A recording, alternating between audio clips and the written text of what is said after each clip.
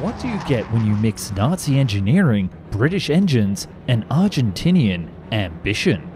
Possibly one of the most bizarre yet ingenious airliners ever made, the FMA IA 36 Condor.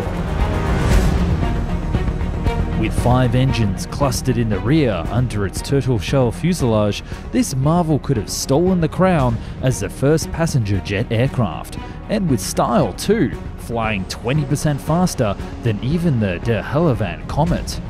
There's something quite bold and unusual about this design, including its deadly flaws, which is why I thought it deserved its own video here on Found and Explained. Let's discover more about Argentina's Condor.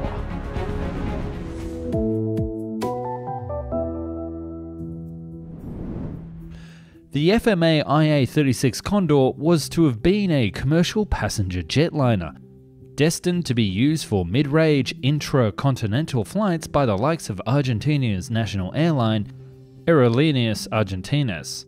Its most striking feature was its multi-engine configuration.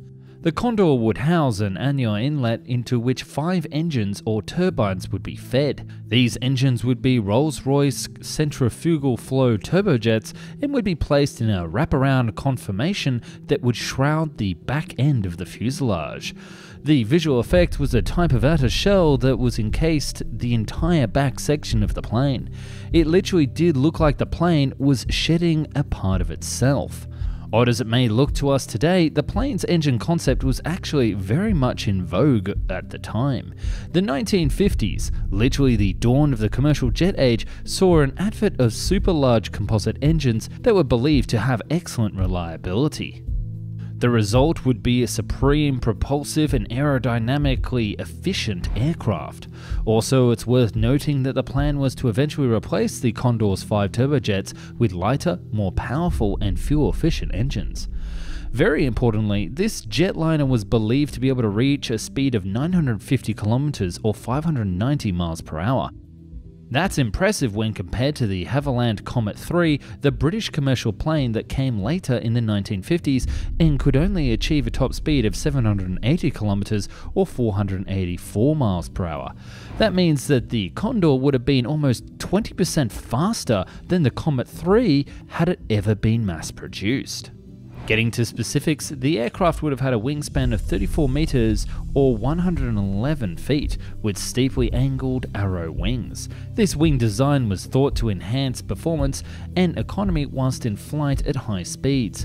The plane would have had an estimated range of 5,000 kilometers or 3,106 miles, making it perfect for flights between the Argentinian capital, Buenos Aires, and other regional destinations such as Lima in Peru and Sao Paulo in Brazil.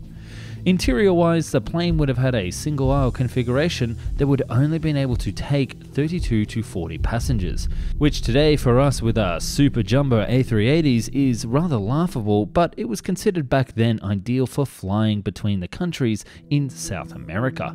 We need to remember that international commercial aviation was still relatively in its pubescence back in 1950s. As such, the emphasis was more on having relatively small numbers of passengers fly in considerable relative comfort, even luxury, rather than the hundreds of people flying in much larger aircraft that is the norm today. The story of the Condor is intricately linked to the post-war history of Argentinian aviation. The country's air force began a rapid process of modernization in the aftermath of World War II, in great part thanks to the country securing the services of a number of now unemployed aerospace engineers and designers from Germany, Italy, and France. The push was also helped by the provision of latest generation engines and other aircraft components courtesy of the British. By the late 1940s, the government of Argentina had made significant investments into research and development of aircraft technology. Within just a few years, Argentina was the 6th largest manufacturer of jet aircraft technology in the world. Today, the country doesn't even make it to the top 20. Work began on the Condor in late 1951, in the second largest city of the country, Córdoba. By 1953, a 1/34th scale wind tunnel model of the FMA Condor was built, as well as a full-scale fuselage mock-up made of wood. But who was the designer and engineer behind this Condor project? As with so many aviation projects of the time, especially in Argentina, think Nazi Germany. The hero of our story and the plane designer was Kurt Tank. Tank, the same man who designed Nazi German-era aircraft such as the Focke-Wulf 190, TA-152, among others. Yes, Tank was one of the many elite members of the Nazi regime who fled to Argentina in the aftermath of the Second World War. The German-born man was both a leading aircraft designer and a test pilot. He made the design director and head of flight testing for Focke-Wulf in Bremen, Germany. It was during his time at Focke-Wulf that he developed world-famous aircraft such as the FW-190, which was one of Nazi Germany's most important fighter aircraft during World War II, and which 20,000 were manufactured in different configurations. But unfortunately, that's not what our story is about today. So let's flash forward back to Argentina. Tank created the Pucoi 1, also known as the Arrow 1, which would be South America's first jet-powered swept-wing aircraft. He then refined that design for the second edition before moving on to the Condor project in 1951. However, disaster would strike for Tank, as he would be later accused by the new regime in power that he had a fake passport and was living there illegally. It turns out that the accusation was true, and this was due to Argentina's Secret Service hurriedly getting Tank into the country after World War II in order to nab him before the Soviets did. Tank was duly deported from Argentina and then moved on to India. He would finally settle back into Germany in the late 1960s to become a consultant back at Messerschmitt, now called a different longer name which I shudder to try and pronounce, although I think it's very poetic that he ended up right where he began. However, it's not fair to say that the Condor was not Tank's most shining accomplishment. There are sound reasons to say that the El Condor had many problems. Those who have taken the time to analyze Tank's design believe it was riddled with flaws from the outset. Two of these were quite obvious and included, first and foremost, an immense importance were the safety implications of having some passengers enveloped in a battery of engines. Secondly, how exactly far back did the passenger cabin go? It's a very pertinent question given that one could deduce by the aircraft design that the section behind the intakes would have been very dark. Windows would have been useless in that area as it was entirely encased by the plane's wraparound engines. And that's just the beginning of the passenger experience.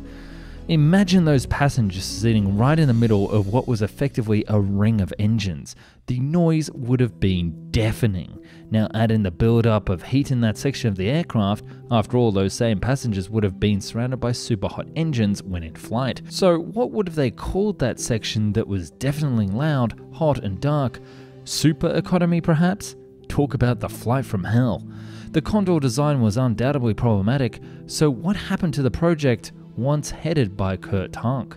As with so many things in Argentina, it was a political upheaval that caused the Condor project to finally be cancelled.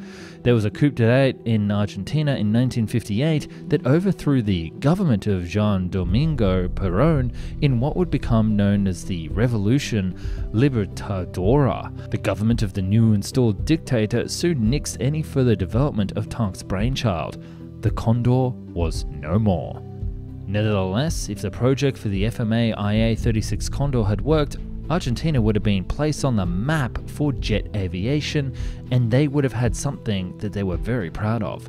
For one thing, it would have been the first jet airliner designed and built in Latin America. For another, it would have revolutionized engine design as we know it back in the 1950s. Could you imagine American Airlines flying the Condor with the Boeing 727 placed on the back seat? However, perhaps in the end, it was a good thing that this commercial jet with its wonky, even scary design concept was never mass-produced.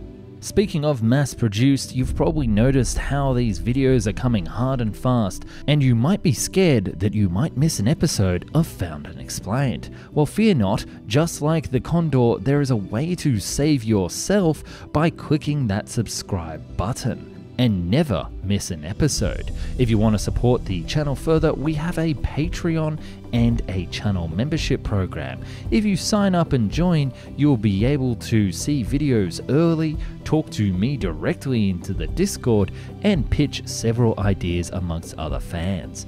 So I can't wait to see you there, and thanks for watching today's video.